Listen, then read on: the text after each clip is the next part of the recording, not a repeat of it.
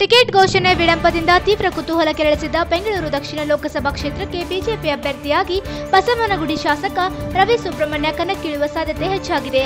ಪ್ರಧಾನಿ ನರೇಂದ್ರ ಮೋದಿ ಈ ಕ್ಷೇತ್ರದಿಂದ ಕಣಕ್ಕಿಳಿಯುತ್ತಾರೆನ್ನುವ ಸುದ್ದಿ ಹಬ್ಬಿತ್ತು. ಆದರೆ ಅಂತಿಮವಾಗಿ ಶಾಸಕ ರವಿ ಸುಬ್ರಹ್ಮಣ್ಯಗೆ ಟಿಕೆಟ್ ಸಿಗಲಿದೆ ಎಂದು ಉನ್ನತ ಮೂಲಗಳು ತಿಳಿಸಿವೆ.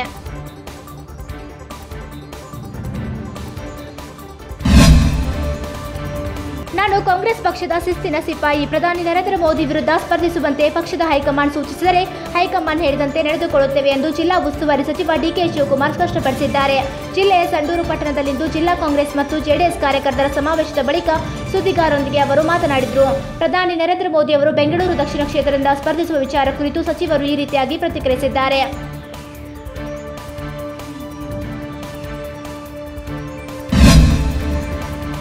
ನಟ ಅಂಬರೀಶ್ ನಮ್ಮನ್ನು ಅಗಲಿದ ಸಂದರ್ಭದಲ್ಲಿ ಸಿಎಂ ಎಚ್ ಡಿ ಕುಮಾರಸ್ವಾಮಿ ಅವರ ನಡವಳಿಕೆ ಬೇರೆಯದೇ ಇತ್ತು. ಆದರೆ ಮಂಡ್ಯ ಲೋಕಸಭಾ ಚುನಾವಣೆಗೆ ಪಕ್ಷೇತರರಾಗಿ ಸುಮಲತಾ ಕಣಕ್ಕಿಳಿದ ಮೇಲೆ ಕುಮಾರಸ್ವಾಮಿ ವರಸೆ ಬದಲಾಗಿದೆ ಎಂದು ನಟಿ ಮಾಳ್ವಿಕಾ ಸಿಎಂ ವಿರುದ್ಧ ಹರಿಹಾಯ್ದಿದ್ದಾರೆ.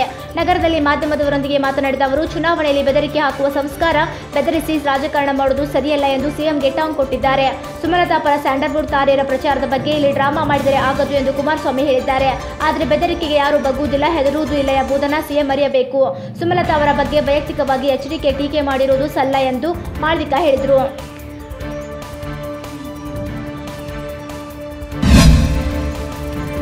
ನುಗ್ಗೆ ಗಿಡ ಹತ್ತಿ ಕಾಯಿ ಕೀಳುವ ವೇಳೆ ಗಿಡದ ಕೊಂಬೆ ಮುರಿದ ಕಾರಣ ಪಕ್ಕದಲ್ಲಿದ್ದ ವಿದ್ಯುತ್ ತಂತಿಗೆ ಕೈ ತಗುಲಿ ಬಾಲಕ ಸ್ಥಳದಲ್ಲೇ ಮೃತಪಟ್ಟ ಘಟನೆ ಹುಕ್ಕೇರಿಯಲ್ಲಿ ನಡೆದಿದೆ. ತಾಲೂಕಿನ ಯಮಕನ್ಮಡಿ ಗ್ರಾಮದಲ್ಲಿ ಲಕ್ಷ್ಮೀನಗರದಲ್ಲಿ ಈ ಅವಘಡ ಸಂಭವಿಸಿದ್ದು, ದೀಪಕ್ ಶಿವಾಜಿ ಫೋಂಗಂ ಮೃತಪಟ್ಟ ಬಾಲಕ.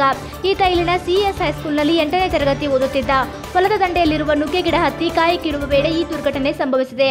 ಘಟನಾ ಸ್ಥಳಕ್ಕೆ ಯಮಕನ್ಮಡಿ ಪಿಎಸ್ಐ ಸಂಗಮೇಶ್ ಪಿಡಿಗಿನಾಳ್ ಭೇಟಿ ನೀಡಿ ಪರಿಶೀಲನೆ ನಡೆಸಿದ್ದಾರೆ.